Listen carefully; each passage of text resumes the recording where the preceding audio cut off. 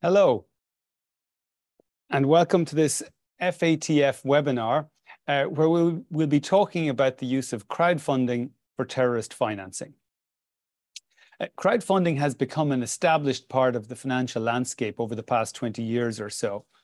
Most of us here on this webcast, I'm sure, have used crowdfunding before, possibly for sponsoring a friend or colleague on a charity run, perhaps for supporting someone who suffered a tragedy, or just for contributing to a joint gift for a friend or family member. Crowdfunding has also become an important way of raising funds for startup companies.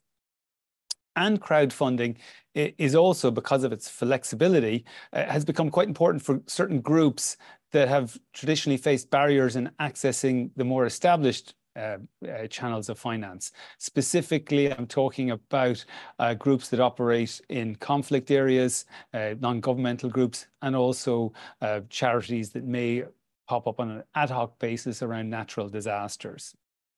So crowdfunding has been a sort of milestone financial innovation and a force for good. But of course, like most legitimate financial mechanisms, crowdfunding can also be misused. And in particular, it can be attractive to terrorist groups who may see its flexibility and its ease of access, the ability to be able to reach a very wide global audience instantly. And to do so, of course, with anonymity, it makes it particularly attractive to such groups. So I'm really happy to be joined here today by a really great panel who have experience in this area to discuss this. I'd just like to start by introducing the panel. First, we have Dr. Hans Jakob Schindler, who's the Senior Director of the Counter-Extremism Project in New York and Berlin. Hans is involved in a number of organizations in this area and has a background both with the German government and with the United Nations.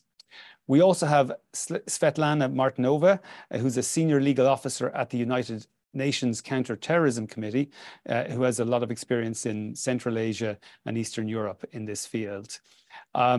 We also have Matthew Murray, who is the Director of Financial Crimes and Regulatory Affairs at the crowdfunding platform that we're all probably familiar with, GoFundMe.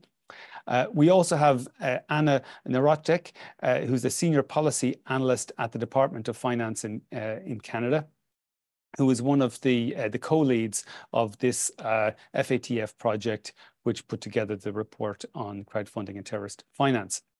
Before we get started, a little bit of a sort of housekeeping issue. At the bottom of your screens, you should see an area panel where you can post questions to the panelists. I can't promise that we're going to get through all the questions that you'll have, but that channel will be monitored. And at the end of the webcast, we will get to as many of those questions as we can. So if I can kick off, to start with it, I'd like to just ask Hans a question. Just really on this, Hans, could you maybe tell us what are the main ways in which crowdfunding can be abused for terrorist financing? Thank you so much. It's truly an honor for me and for my organization to be part of this webcast. Thank you so much to the FATF for the invitation. And of course, thanks to you, Tom, for moderating. Look, the good news of all of this project is that we are not dealing with a new terrorist methodology on how to finance itself. It's a very classic method that terrorist organizations are going to solicit funds from their sympathizers and supporters. But of course, we're talking about a technical innovation on how to do this and how to increase your global reach. And that is based on crowdfunding platforms and other communication technologies. As the report has pointed out, and as we as CEP have documented, there really are four typologies. The first one is what we're all familiar with, the misuse of charitable and non-profit causes, now here in a new technical disguise, i.e. now misusing crowdfunding platforms that are set up for exactly this, and to reach globally rather than just locally or regionally. Here, of course, we have two variants. Number one that is set up with the full understanding of everyone who participates that this is a terrorism financing activity. And the other one is existing charitable causes being misused by terrorist groups. The second one is, unfortunately, we've seen as global platforms are getting a little bit stricter of who they allow on their platforms, the emergence and in some cases even the setup of specific crowdfunding tools or platforms online by terrorists and violent extremists themselves, i.e. they built the platform through which they then run their crowdfunding operations. And then, of course, this is not happening in isolation. So also social media, which is a key communications and propaganda tool for terrorism and terrorists anyway, are also misused for crowdfunding purposes. And finally, of course, the misuse of virtual assets in combination with crowdfunding platforms. And here, the particularly concerning move is a little bit away from Bitcoin, which is the most well-known, but also the most transparent cryptocurrency in existence, towards more anonymity enhancing tools. The privacy coins, i.e. coins that encrypt the wallet or the blockchain or both, as well as the use of mixers and tumblers to really obfuscate the flow of the funds. As it's really important to understand that while there are these four typologies, very regularly, terrorism finances, in particular, those who are more on the sophisticated side, i.e. the big organizations, the large global networks that have done this for many, many years, combine this, i.e. combine of social media with a crowdfunding platform, combining of virtual currencies with a dedicated platform. So these combinations are always important. From the private sector perspective, i.e. those who run the platform, and Matthew is going to explain a little bit more about this. Of course, this is very different from the, in inverted comma, normal terrorist content moderation technologies and methodologies that the global platforms have already been working on since really the advent of ISIL in 2014, in that you now have to combine your content moderating tools and experience with actual classic counterterrorism financing skills that are not pervasive in these platforms, including in many of the crowdfunding platforms. Surprisingly, most of the crowdfunding platforms, and Matthew's platform is a notable and very honorable exception here, is that their terms of services do talk a lot about crime and fraud. They talk about violence, but they do not have the sentences terrorism and financing, and the words terrorism financing in the same sentence, which means if you don't have it in your terms of services, you don't have moderation capability built in your platform either. Meaning, on the one hand, you don't have the skills. On the other hand, you lack awareness of how your platform may be misused. Academic research that my organization and others have done, of course, can really help to fill in these complex gaps, both by policy makers, law enforcement, as well as in the crowdfunding platform, crowdfunding sector, because it's really a complex environment, and it's difficult for authorities, especially if we're talking about violent extremism, where there is not the same legal framework than if you talk about straightforward terrorism financing, to really understand that and to help the private sector to raise their awareness on how their platforms are going to be misused and are being misused. And I hand over to Matt to explain a little bit about the private sector perspective. Thank you very much, Hans. Yeah, Matthew, could you jump in there and just give a bit of perspective on that, sort of the complexities around that of the crowdfunding ecosystem? Yeah, sure thing. And first off, though, thank you, Tom, for moderating and for having us all here today. And thank you, Hans, as ever, for the well-researched and well-explained answer. As far as the complexity goes, even the simplest crowdfunding platforms are often technology platforms that sit on top of payment processors who themselves sit on top of banks. As you can see with that, that could present difficulties with law enforcement and with partnerships in mitigating risky activity. And so it's super important that we think about this expansively, because apart from the platforms, really looking at the activity, any technology that offers you the ability to share a link, whether that's a mobile wallet or a bank account, can essentially be a crowdfunding platform. I think that Hans really struck at that quite well when he spoke about the proliferation of methods presented by new technologies. And we need to make sure that we are really taking the time to learn that, both the private and the public sectors. Great, thank you, Matthew. That's great. Anna, can I move over to you if I can? One of the interesting aspects of the report were the case studies, the real world examples that were outlined. I know you're not an investigator yourself; you focus on policy, but maybe you could just talk us a little bit through those and tell us, what was the thing that you found most striking about those case studies of the investigations. Sure, Tom, thank you. And good morning, good afternoon, everybody. Thank you for joining us today. I think what I'll share here is when we initially started this project, we weren't sure what kind of visibility national authorities across the FATF would have into crowdfunding activity.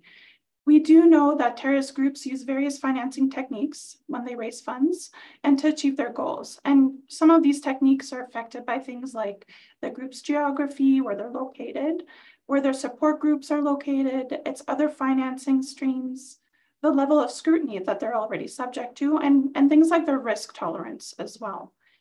And so for this crowdfunding project, what was really interesting to see based on the cases that were submitted by different countries that were participating was that crowdfunding usually involved different streams of fundraising efforts at the same time and really relied on multiple sectors of the economy. So not just typologies, but different organizations as well. So it wasn't uncommon for a single crowdfunding campaign to involve online solicitation, the use of various messaging platforms, the use of payment processors, the use of money services businesses, as well as formal financial institutions, which is a point that Matthew alluded to earlier on as well. And I'll give you an example here. So the Canadian case that was submitted for this project involved an investigation that was made public earlier this summer. It was in July 2023. And the individual that was charged was allegedly part of an international network of ISIL supporters who used online messaging to recruit and to provide money to the group. In particular here, what I want to highlight is that he created multiple different kinds of campaigns on a crowdfunding platform.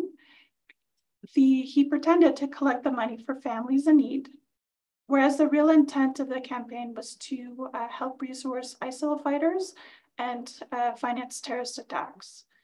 So part of the funds that were collected by his network were also in virtual assets, and other funds were also transferred through money services businesses, as well as through payment processors to a facilitator that was linked to the group.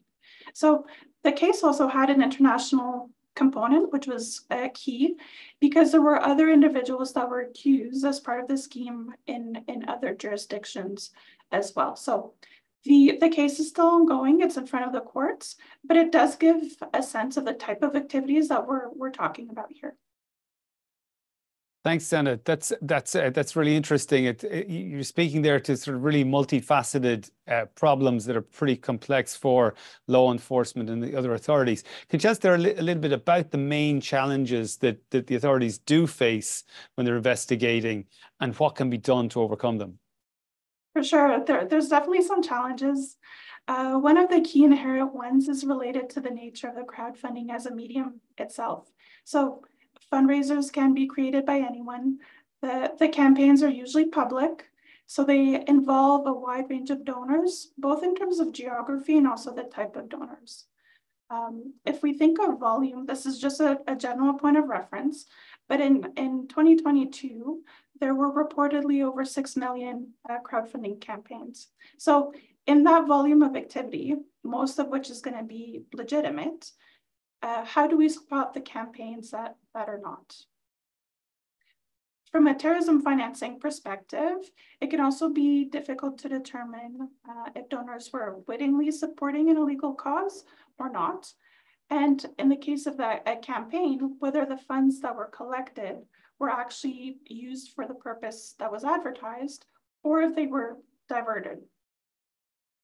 So those are some of the few challenges. Another one is a cross-border component, which is often the case that the flows of funds are international, and that can be very time-consuming to follow and to try to build a comprehensive picture of the scheme.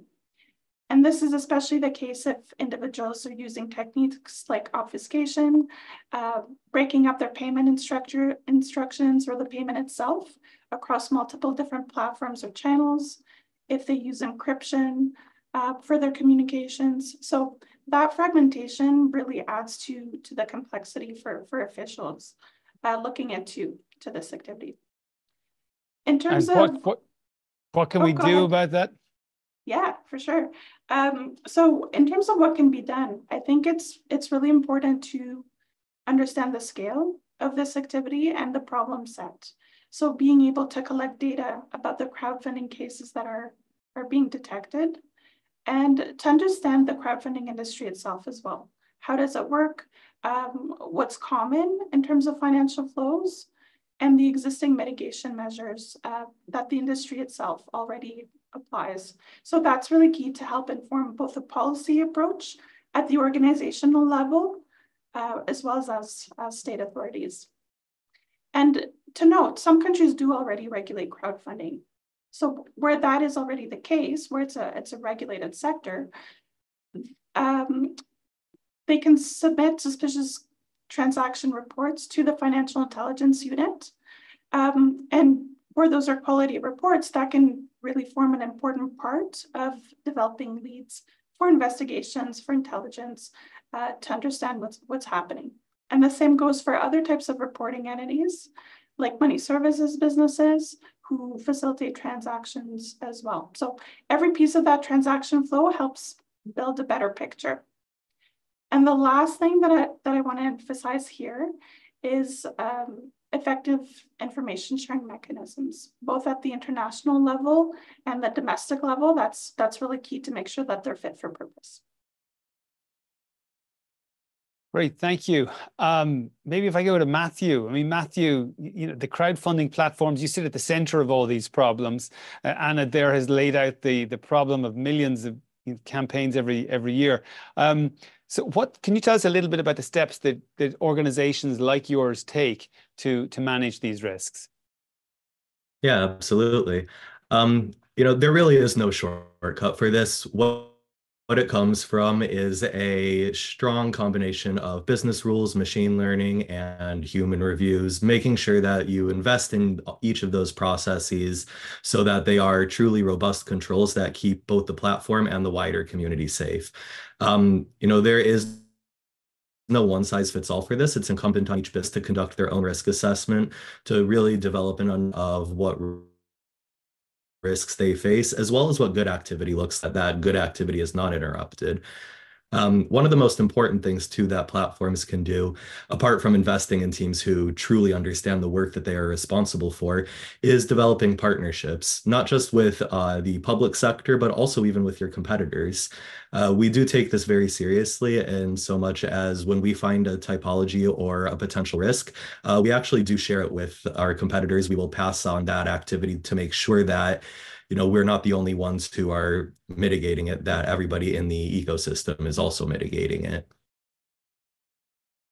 Great, thank you very much, Matthew. That's helpful. I have a question, just the next move on to Svetlana, but before I do, I'm sure many of us here on the call are familiar with UNCTAD.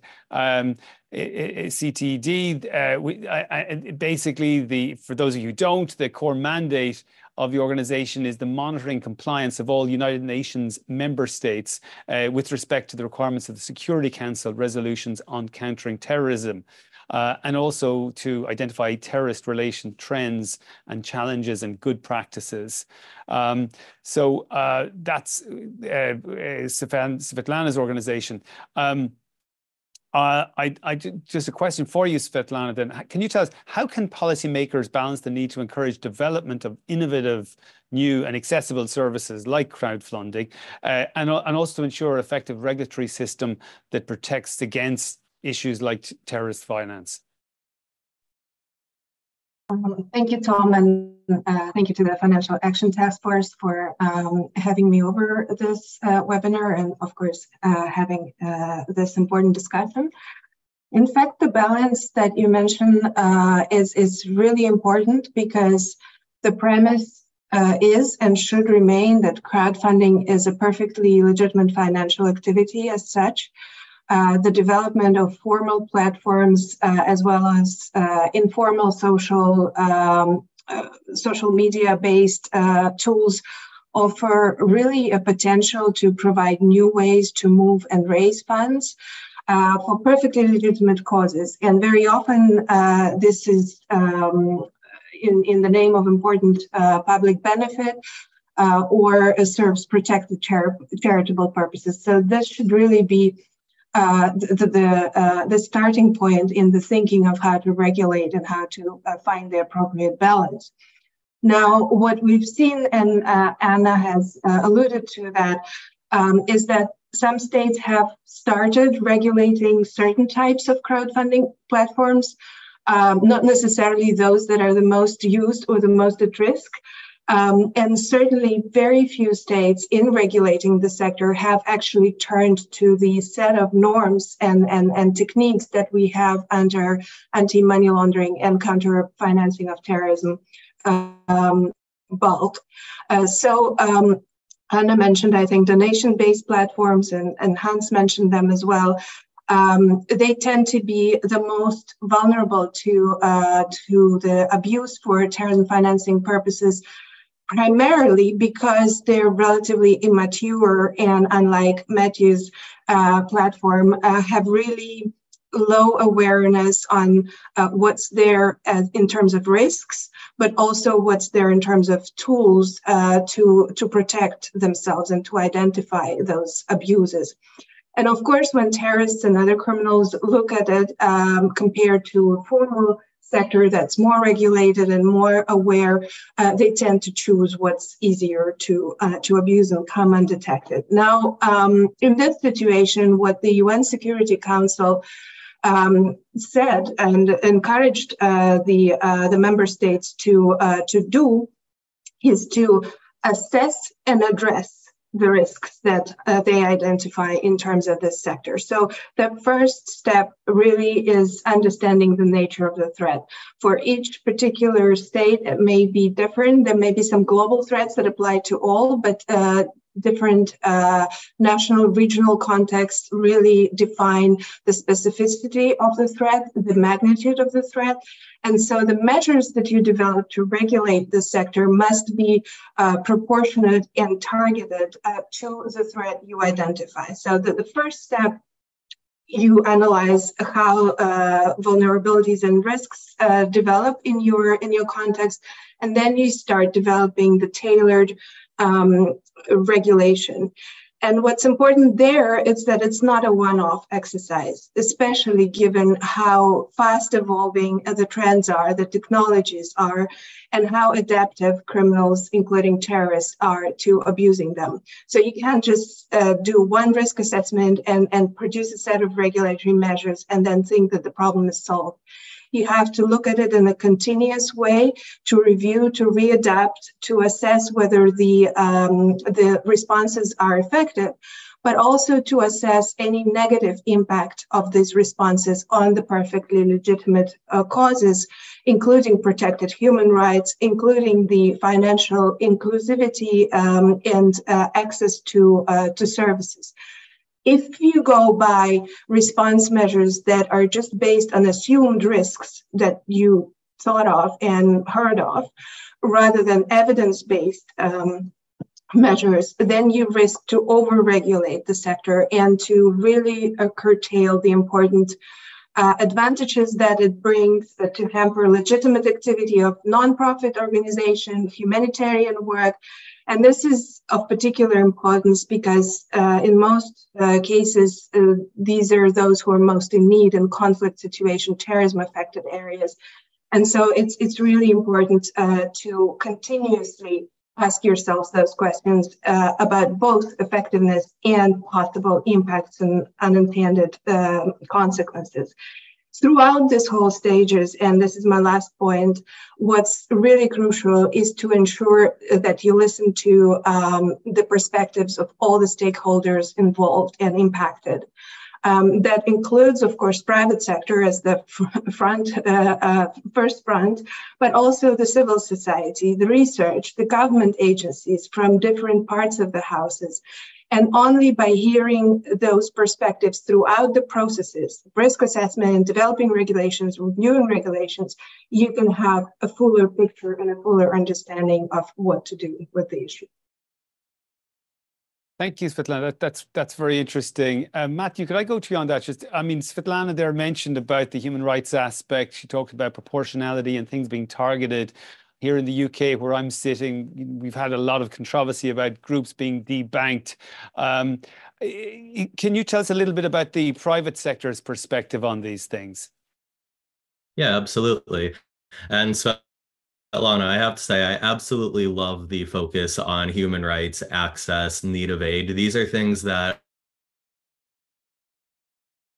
are critically important to us. It's really similar across the entire private sector, where many of us really did get our start wanting to help solve these thorny issues. So it's critically important that companies have ongoing and honest risk assessment so that they can make sure that the controls and the processes that they implement are commensurate to the risk that they face and really minimize any disruption to good activity. For that, it's important for the private sector to invest in skilled teams, invest in strong processes, as I mentioned earlier, but also it's critically important to look to the many resources that governments have already promulgated. You know, there are folks on this call whose work we have certainly looked to continue shoring up our processes to constantly improve and to make sure that we are really taking advantage of the mountain of expertise that exists out there. I do want to be emphatic, though, that this does not mean taking a light touch, but really it comes from making sure that you understand your business more deeply than anybody does, taking that guidance from the civil society, applying it to your business, and then really creating a business that you can confidently say is safe, but that also does not get in the way of these very important questions like access to aid, like human rights. Thanks, Matthew. Anna, maybe can I ask you there, you know, there's the talk there, you know, the points that are being made, the need to take a risk-based approach to regulation of this issue so we don't have unintended consequences. Could you just talk a little bit about that from a policy perspective? Yeah, absolutely. I think it really all starts with the national risk assessment exercise, just because it is such a foundational piece. So when we started this project, we did ask participating countries from the FATF membership if they had already included crowdfunding as part of their risk assessment. And only about 5 countries indicated that they do a detailed assessment of this sector for the purpose of that exercise. So a few others, 16 others, did indicate that they saw methods and techniques related to crowdfunding, but that they didn't do necessarily a deep dive into the sector.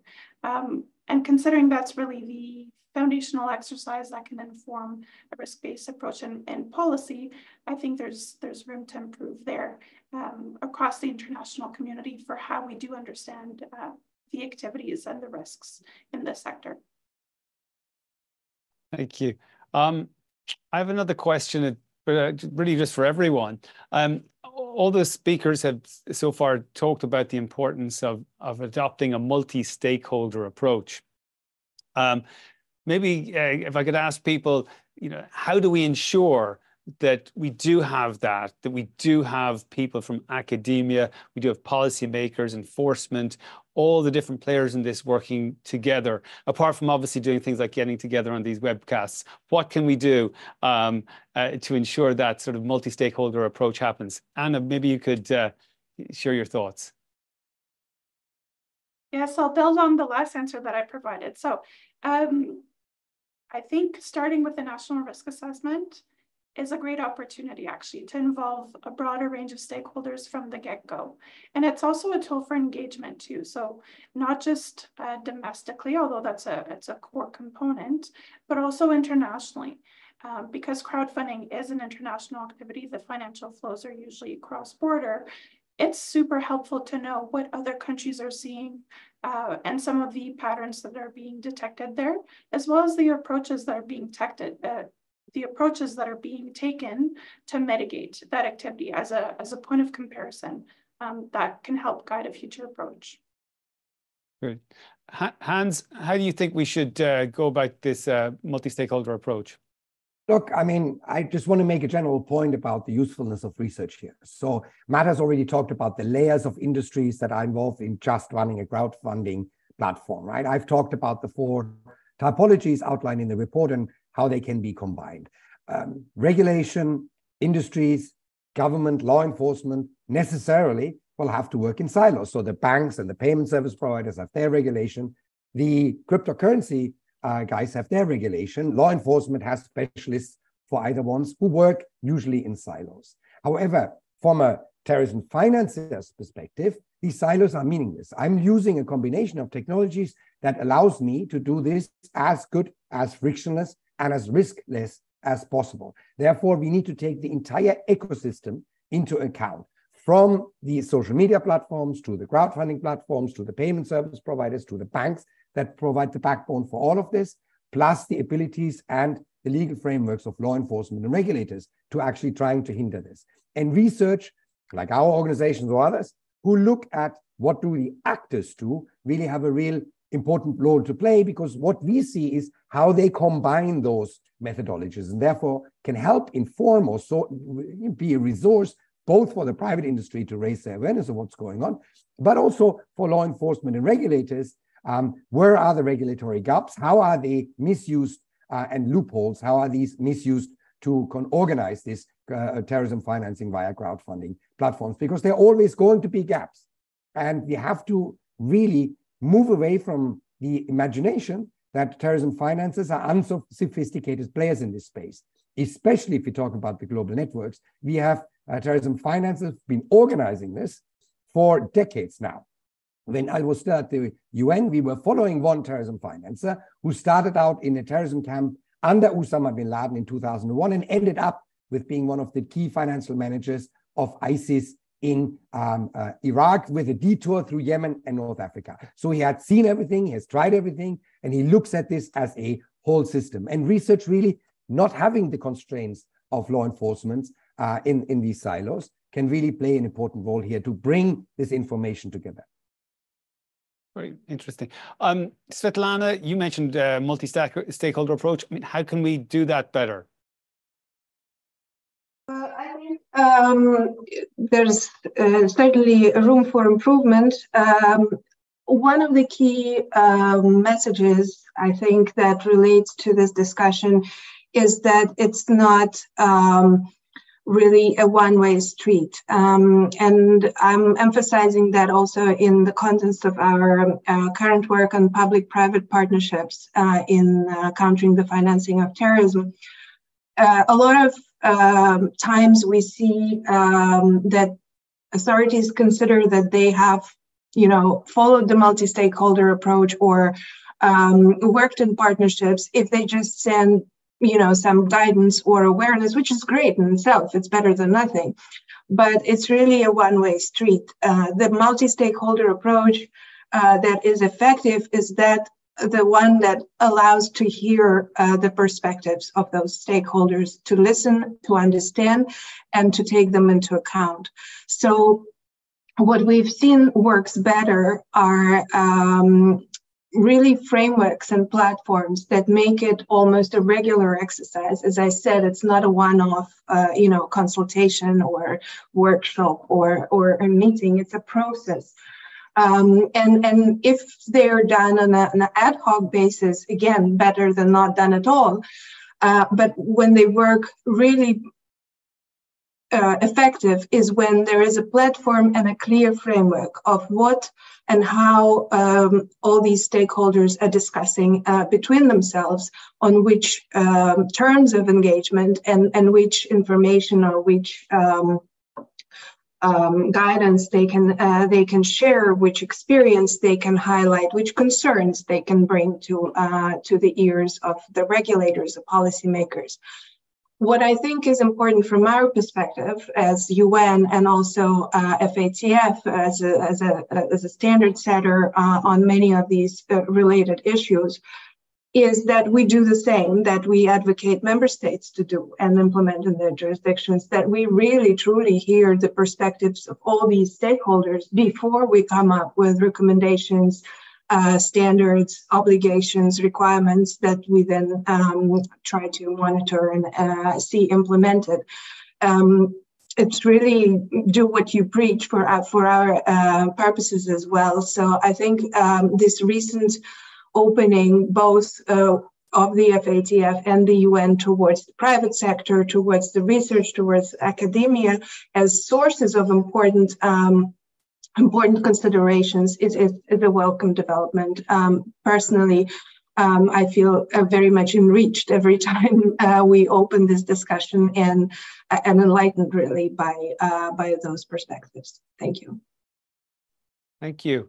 Matt, from your perspective, from the crowdfunding platform, what is the optimal multi stakeholder model look like? Yeah, so I think one of the most important things in considering what that multi-stakeholder model is that we all have the same goals.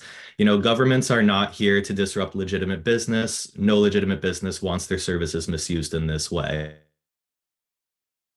And I think that is a really important line from which to work. Once we've established that baseline, having such forums as this one are extremely helpful, but really ongoing partnerships are critically important, working groups amongst companies with government guidance, as well as safe harbors to ask really more difficult questions, as well as to tender feedback in both directions. From the government perspective, really taking the time to learn the issues facing the crowdfunding platforms from a business perspective is very important, and really taking the time to learn how these platforms operate so that they can be both supported correctly as well as have appropriate oversight. Another very important aspect of this is really being discerning about partnerships. One of the things that we really look at when we're talking about partnering with governments is the maturity of the AML-CTF regime in that country. As a matter of fact, we do look at the Financial Action Task Force recommendations and while partnering with governments is critically important, it is always important for platforms to themselves have rebuttals to educate their communities about the risks that they may. Thank you, Matthew. One of crowdfunding's great strength is also, I guess, its potential weakness in this field, namely the fact that someone who's crowdfunding, can target a global audience far from where they are themselves. And that creates the problem that though we know that we are donating money to our friend who's doing a charity run, we know what that's all about. Frequently, crowdfunding could involve people very far away looking for funds. How can we go about educating people who operate with the best intentions to differentiate between legitimate crowdfunding operations and ones that perhaps have a less positive ambitions? Anna, you spoke earlier about a case, I think, where someone did have nefarious intent and people did realize that. What can we do there to educate people? Yeah, this is a really great question because I think we all have a role to play here. There's 2 points that I want to highlight. The first is that FATF published a list of risk indicators alongside the crowdfunding report. And these risk indicators are catered to specific audiences. So for example, civil society or the private sector or government authorities. And it's something that can help identify red flags. Basically, have a pause and think a bit critically about the fundraising initiative. For example, is there sufficient information that's being provided about who will actually receive the funds? What about the person that's actually organizing the campaign? Do payment instructions make sense, or are they overly complex, convoluted? Do they ask for funds in a way that builds in anonymity?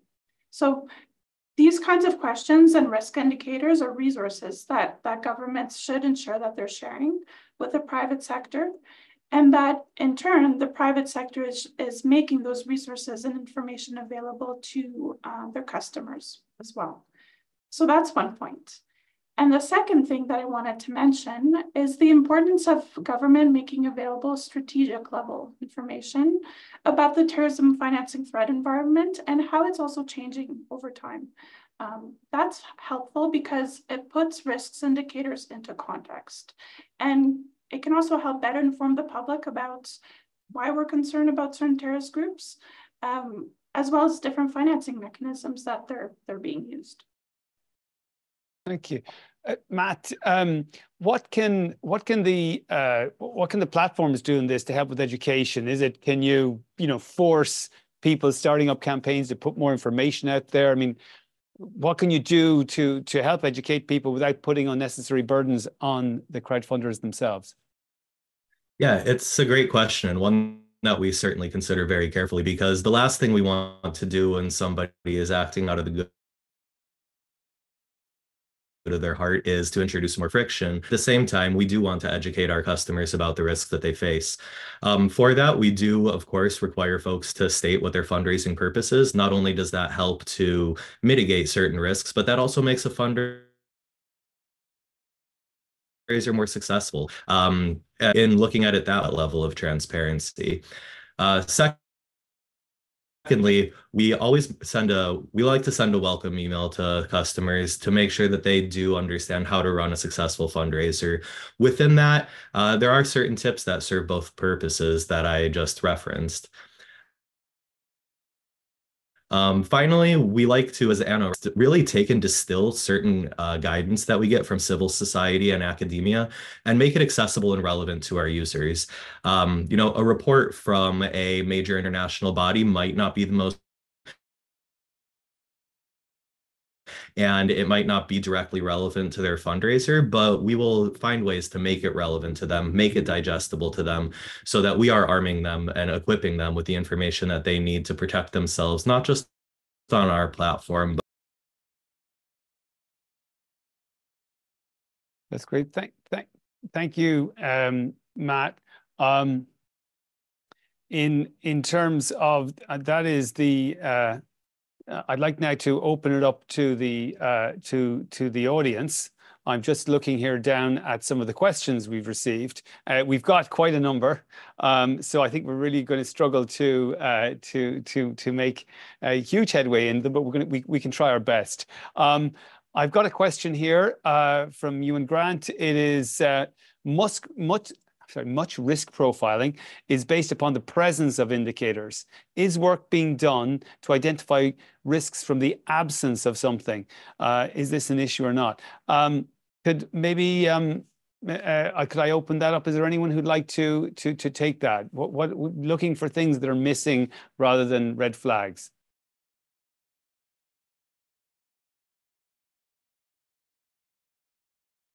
Oh, yeah, yes, Hans, would you like to jump in there? What do you think? The absence of flags. Look, I mean, we are still encountering the same problem here. So this is not AML, or this is not looking for patterns, right? Like placement layering and reintegration. Really, the identity of who's doing what here is really, really important. Rarely you will see patterns that are recognizable in terrorism financing. There may be, because there is an overlap between terrorism and organized crime, which then taints the funds that need to be then cleaned before they can be used for terrorism operations. But when we talk about crowdfunding, it will not necessarily be the flow of the funds that hints you. So what you really need to read up is who are the actors, who are the donors, and who are the recipients of the funds. As much as you can figure out about these is what the factors are really determining whether you can make a case for terrorism or extremism financing or not. That's one of the key aspects, and unfortunately the key challenge that remains with this type of misuse, as it does with all other terrorism financing methodologies that we discussed in the past. Thank you very much. I have a question here on something. I don't know if it is an issue, but maybe, and I think the questioner is interested too. What are the thoughts of the panelists on lending-based crowdfunding? Is that a problem at all? Anyone? Is that something that people are looking out for? Anyone know anything on that? I can jump in here, Tom. Thanks. Initially, yes, when we started looking at this question of crowdfunding, realizing that there's different types of crowdfunding, we had outlined lending-based crowdfunding, equity or investment-based, reward-based or pre-sale-based crowdfunding, as well as donation-based, and posed that question to the FATF membership to see, in the context specifically of terrorism financing, what are the concerns? And actually, all of the responses that we received back related to donations-based crowdfunding as being the primary type that is an issue in the context of terrorism. So I think part of that relates back to complexity equaling risk. Dr. Hans spoke earlier about this isn't necessarily a money laundering problem. In money laundering, we tend to look at things a little bit different. But for financing a cause, the more straightforward that can be, the better, especially when it comes to new technologies. So introducing things like investments can add an element of risk. And depending on the group, depending on the network, that may not always be an appealing mechanism, especially if they have alternatives. So that's more anecdotal, why I think we haven't necessarily seen investment-based crowdfunding in the context of this project, but certainly something to keep on the radar more broadly for anti-money laundering, anti-terrorism financing. Wonderful. A very quick question I've received in here. Perhaps I should have made this clearer earlier to answer this. The question is there a FATF report regarding this webinar available after the meeting? I hope everyone's aware that there is a report which came out a few weeks ago, I think it is. So if you just Google that FATF report on crowdfunding and terrorist funding, you will find that. There's one other question here. I think Hans will probably be the only. I don't want to put anyone else in the spot answering this question, but maybe Hans could help on this one. Someone's asking which countries or which country is doing regulation in the area of crowdfunding and around terrorist type risks particularly well. Well, I don't want to put a country or a region on the spot here, but there is an actual annex to the report where you can see an overview of the regulation that was notified to the FATF. So, it is still very uneven, and that's where the problem is, because what we are talking about, as I said before, is a classic method now using new technology, and therefore absolutely expanding their reach. Meaning you're going from a small donation-based campaign in a city to a potentially global donation-based campaign for these terrorism finances. And that's why I also, in addition to the regulatory environment having to become a bit more even, and as Svetlana pointed out, please don't kill crowdfunding. This is an important and very legitimate endeavor that is necessary for a lot of humanitarian operations, including in crisis areas. The private sector is the really important second part to all of this. The crowdfunding platforms have to be part of the first line of defense.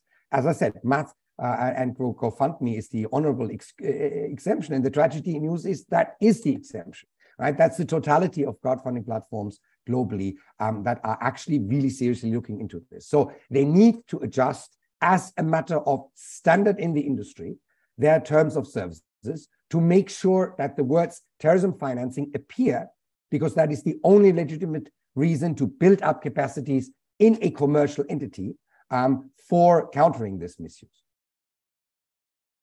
Thanks, Hans. I see we've had a few questions here that sort of somewhat similar, and it's about how do we spot potentially problematic crowdfunding. Now, Matt mentioned a few things with respect to education of customers, people who donate money, but also we've had questions about regulators. Is there anyone on the panel who could help with that? Things that maybe regulators should look out for in terms of red flags on crowdfunding and terrorist finance? Maybe Anna, would you have anything on that? Yes, for sure.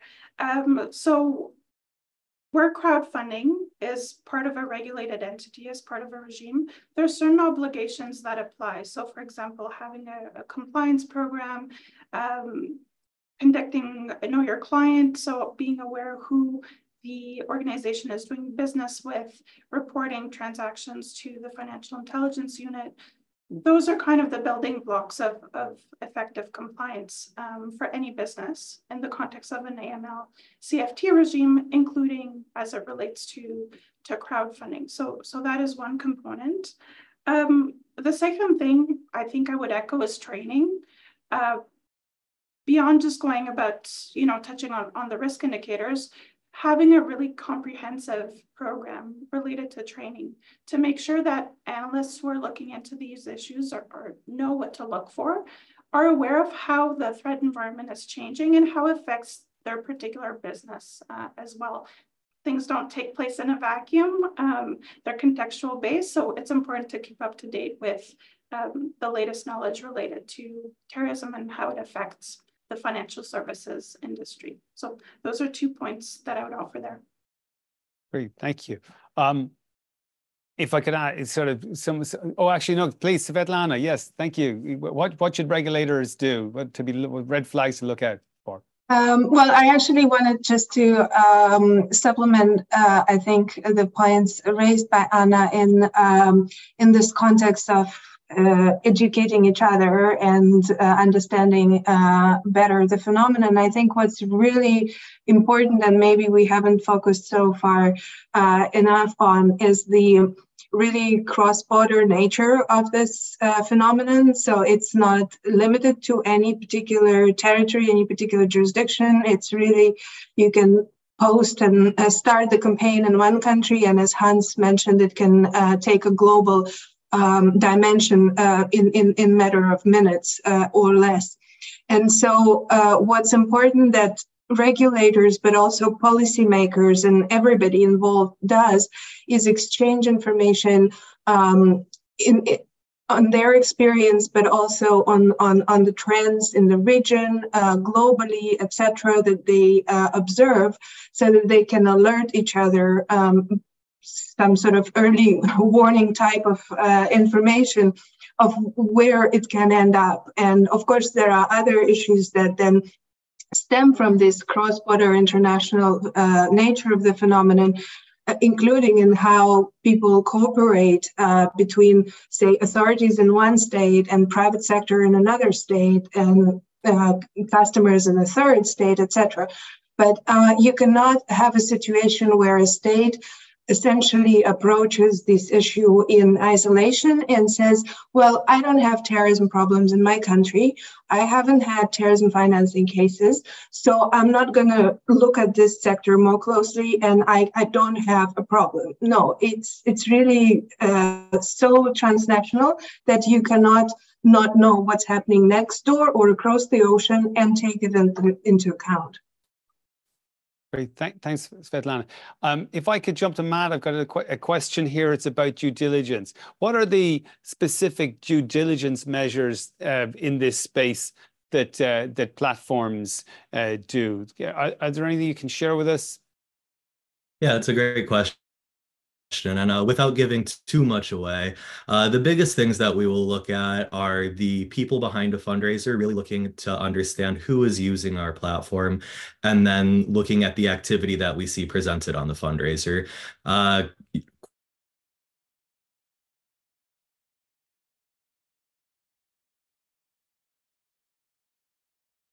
Quite often, when it's a good fundraiser, it will follow. So looking for those outliers is critically important once we have determined what the expected activity is versus what the activity that is presenting itself is.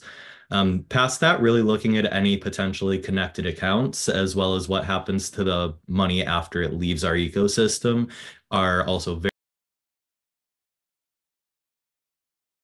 And another question that should follow up, Matt. Someone asked about AI, and I guess this question really goes for every conference and everywhere, really. But how does AI fit into that? Can it help with that? Yeah, AI absolutely helps with that. AI is the future. It's extremely helpful in helping us and really any platform to manage the number of fundraisers that they may see every day. But critically important to that is balancing that with explainability and human reviews. While AI is extremely useful, it's not the one thing that we should be looking at least not yet.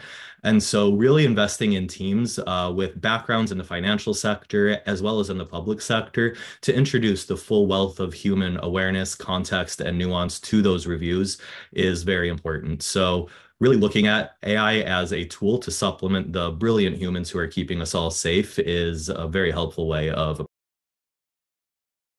Good. I'm glad we all still have a little bit of an edge then. Thank you very much. Before we wrap up, first of all, apologies to all the people who submitted great questions. I'm sorry we didn't get to more of those, but our timing is coming to an end. Before we do wrap up, I'd like to go back to each of the panelists and really ask them if they could share with us their key takeaways on this important issue. Maybe if I could start just from the top down, I'm looking at my panels. If I could start with you, Hans, please. Thank you so much. So very unsurprisingly, I have a point about research to make, right? So as I said, this is not a new problem set. Getting money from your supporters is what terrorist organizations have been doing and will be doing. What we see is technical innovation. As we already discussed a little bit with AI, we are not at the end, we're at the very beginning of a technical revolution. So as communications technology and as financial technologies will evolve, of course, the misuse of those will also be involved. As I've spoken about the signouts now several times, research really is the one arm that is not as constrained as industry or regulators or law enforcement is, and can look at these changing methodologies and changing tactics. So it can really be used as a pre-warning. I think this is a strategic FATF move to have this project and to raise awareness of this new technology, but there will be others that are coming down the line. AI is only one of them. So more emphasis on the totality of the technologies is really important, and research can help with that. Thank you, Hans. Svetlana, if I could ask you just to wrap up your key takeaways. Sure, thank you. And by risk of sounding like a broken record, I would like to emphasize really the importance to ensure that all the measures that we take to address the threat of terrorism financing, including through crowdfunding or any other method, are really built for purpose. Rooted in evidence-based risk assessment rather than assumed vulnerabilities, and are, of course, in line with international law, including international human rights law.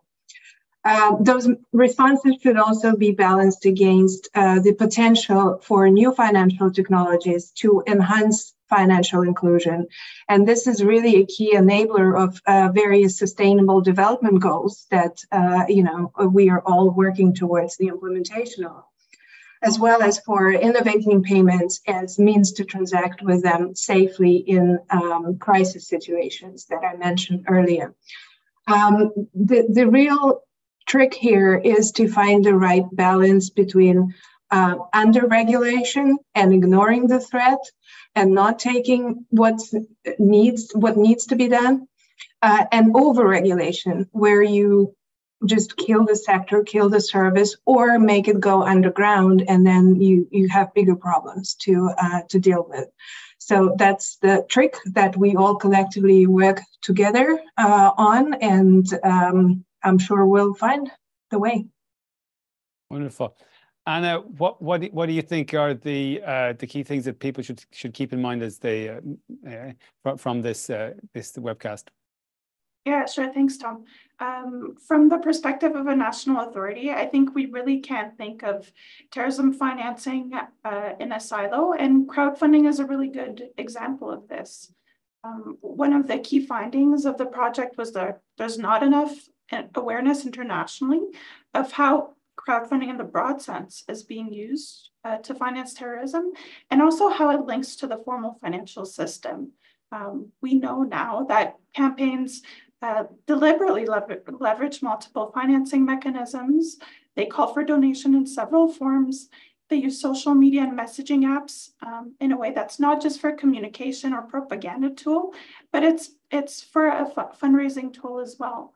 And they do need the involvement of different financial intermediaries to move the funds. So when we look at terrorism financing schemes, we do have to look at them in a way that's holistic and encourage reporting entities as well nationally to do the same. Wonderful. And finally, Matt, then if I could ask you from the private sector, from the platform perspective, what you think are the key takeaways here today? I think the biggest takeaway for platforms is be excellent. This means develop a deep understanding of your business so that you can implement and will this keep your platform and community safe, but it will unlock new business opportunities. Past that, really pursue productive partnerships and never stop learning. For the public sector, I would say to approach any partnership with the private sector from a point of curiosity and really take time to learn your partner's placement within the ecosystem. Create clear escalation paths for them along with safe harbors and clear guidance that they can then promulgate to their customers, and really focus on the activity of crowdfunding past platforms. This is much wider than just the platforms, and it's very helpful for us to look at the ecosystem holistically. So that's everything from the platforms that we know and love, right over to, sharing a mobile wallet. Thank you. Thank you very much, Matt. And thank you really to all our panelists. We've been very lucky to have those different stakeholders all represented here today and to get the benefit of their input. So with that, really, I'd like to wrap things up and really just to make a few points before doing that. I hope that we can take away today that we can see that crowdfunding is a rapidly evolving mechanism. It's fast growing, and there is a problem here. ISIS, Al-Qaeda and other affiliates and also other extremist groups have used crowdfunding for financing because there's relatively less regulation, it's frictionless, and they like the way they can easily reach a big audience. Secondly, it's really important to notice that the vast majority of crowdfunding activities that go on are legitimate, and that it is necessary to support the innovation that brings access to finance to many groups that otherwise might be challenged, and that the good that can be achieved isn't stamped out through overregulation, as Svetlana mentioned.